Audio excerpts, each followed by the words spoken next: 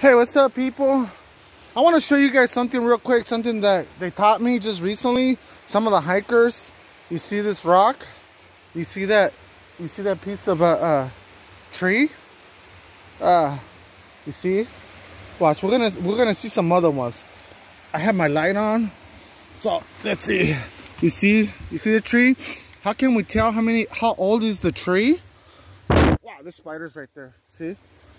One of the ways how we could tell how old is the tree is, you see right there? I don't know if you can see. You see each line that goes like that. You can see over there. It's like kind of like circle, it's circle, and each of these lines is 1 year. 1, 2, 3, 4, 5, 6. You see? That's how old is the tree according to what they taught me. I don't know if it's true, but it kind of sounds right. You see, so it has a lot of lines. So according to what I can see from right here, probably like 10, 20, 30, 40, 50, 60, 70, probably like 100 years. This tree was probably like 100 years old. See? It's buried straight to the ground. See? I don't know if you guys can see the lines. You see the lines? You see?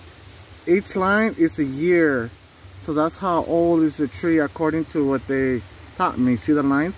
They go like this all around. I don't know if you can see. Let me see with my finger. Like this. You go all around like circles. Like circles. Circles like that. It goes like that. See? Watch. Hey, spiders, get out of the way. You see? Awesome. You can see the lines now. See? So each line, according to what they taught me, is a year. So I'm thinking, if you count every single line, see?